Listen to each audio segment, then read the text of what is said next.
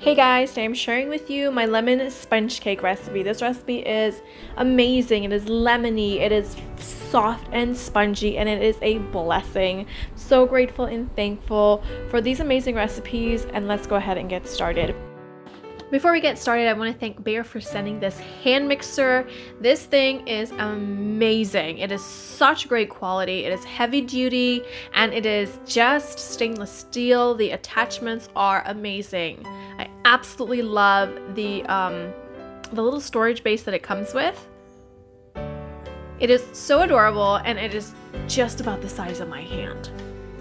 It's small, but it is powerful. It works really well, and for the price, it is amazing. I will have their link down below in the description box, but I highly recommend this, guys. I don't usually recommend products like this on my channel, but this one definitely is good. The bowl that you're using for your whites is what you're going to crack first. Open like that. What I find the easiest way to separate is just take it in your hands and use your fingers just to do that. That's the easiest way that I have found to separate the egg. So this is kind of difficult having that there. Just let the white run through your fingers until that's all out, and then just plop the yolk in there.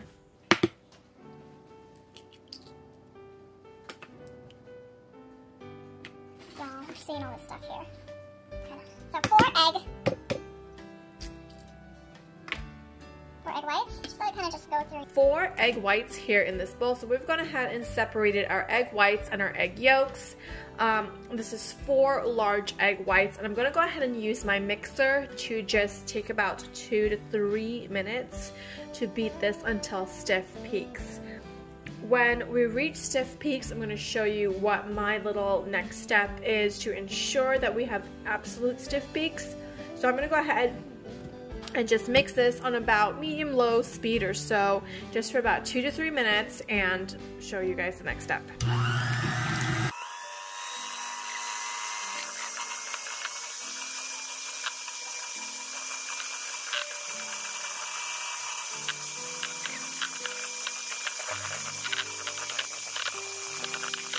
My peaks are holding up lovely here. Now this point, when you reach stiff peaks like this here, where it's holding up, I'm gonna take an extra 30 seconds to 45 seconds and mix this to make sure that our yolks, our eggs, don't move around. What happens is, even when you reach this stiff peaks, there's usually a little bit of egg white left at the bottom, which does not get mixed in. So you really want to take, even though it looks like stiff peaks and it's really nice and firm, we want to make sure and take that extra 30 to 45 seconds to really mix it in, to make sure that it is like unmovable egg whites.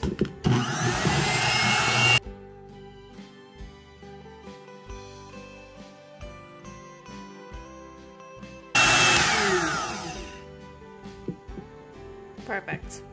Absolutely perfect. It is unmovable. It is unshakable. If I turn this upside down, it is not going to fall. You see that? Because you've really taken that extra little bit of time to mix this in. And that's why having a good hand mixer is also a great thing for mixing egg whites, because the standing mixer, to me, I can't really just move around these little attachments to where I want to make sure that all of that egg white is getting incorporated. So we're going to set this aside. Now, while it's setting, while we're working with the rest of the cake, it will deflate a little bit, and that's fine. But just for now, it's not like we're making macarons or anything. So in a large mixing bowl, I have 1 1/4 cups of granulated sugar, 1/4 cup of brown sugar, and some unsalted butter. You're gonna need 1 cup of softened unsalted butter, which is 2 sticks. You want it to be nice and soft at room temperature, and we're going to go ahead and mix this for about 5 to 8 minutes. You really want to take the time for 5 to 8 minutes and mix this so it becomes one. Now, one thing that I really love about this mixer is its flat bottom of the attachments.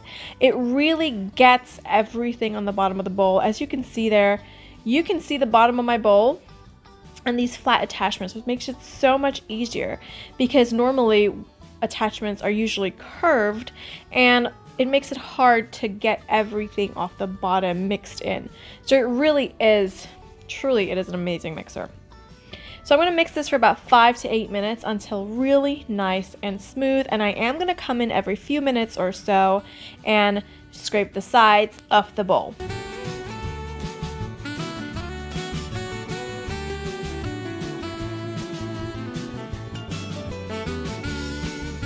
And you can already see how it's turning into this beautiful, fluffy paste of butter and sugar goodness. It's just perfection.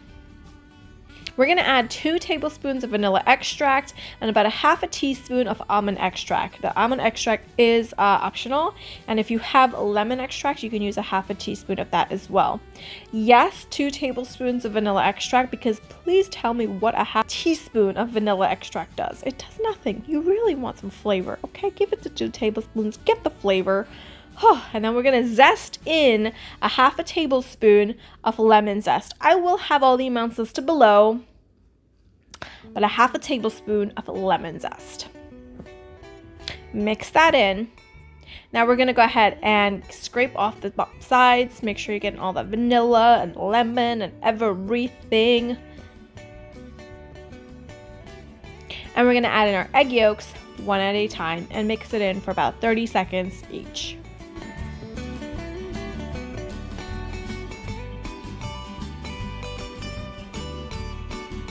Mix that in.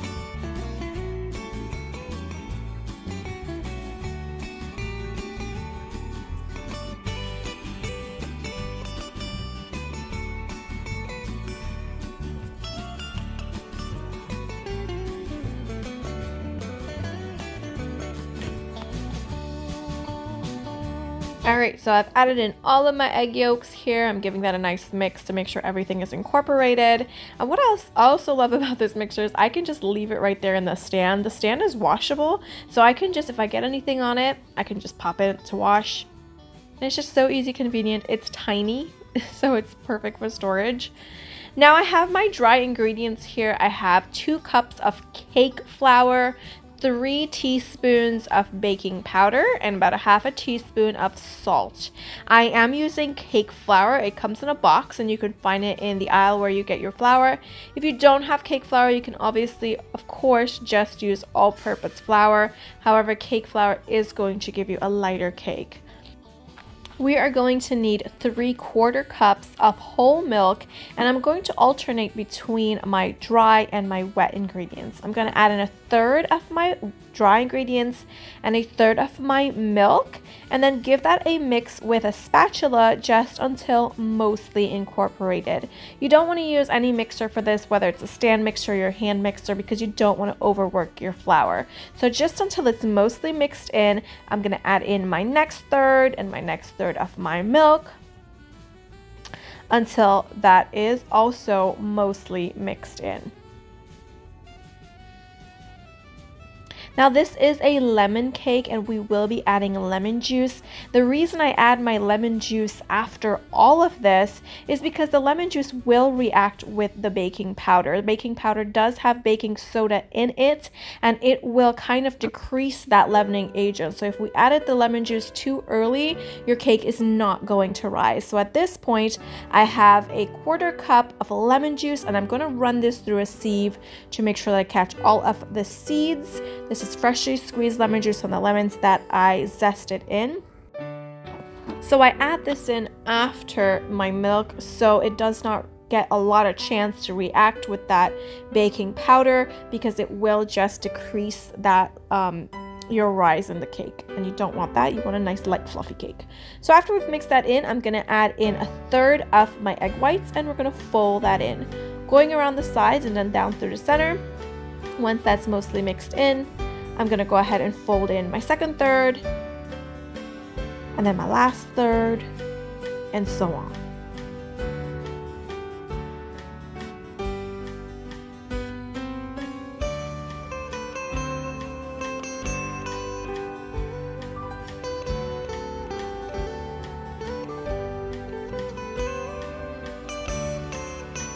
My oven is preheated to 350 degrees. You want to make sure that your oven is nice and preheated and ready to go, because you don't want this cake sitting there with that lemon juice and that baking powder and all of that. No. So make sure that your oven is ready to go, and just make sure that that is nice and mixed in.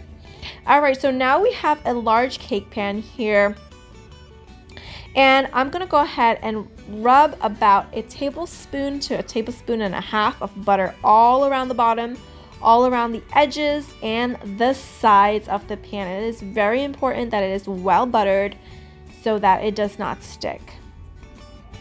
After I have rubbed butter everywhere, I'm going to take about a tablespoon of flour, and then we're going to shake that flour all around the bottom, the sides, the edges, and everywhere.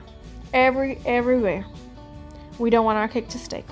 And using the butter and the flour method at the bottom instead of like parchment gives it a really lovely crust. Just so good. I love it. Probably one of my favorite parts of the cake is the crust. I don't know. That's just me. Add that in. Make sure it is nice and even.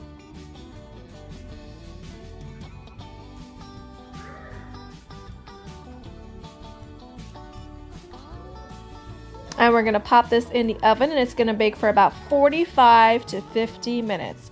Give it a couple gentle taps so that any extra air bubbles can pop. And it's going to bake for 45 to 50 minutes until nice and golden on the top. It's going to start to pull away from the edges. And oh my goodness, it's going to be so good. Now you want this to cool for a little bit before you invert it and place it onto your platter, whatever you're serving it with, or you can just leave it in the pan and just cut it. It's up to you, whatever you want to do, you do you. But that's it, I'm going to let it cool for a little bit. You can see how it's perfectly just coming off the edges there.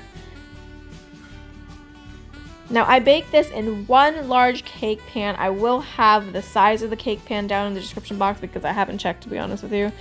I haven't checked yet. So I'll have that below in the description box. And it took 45 to 50 minutes. It actually took 48 minutes for me.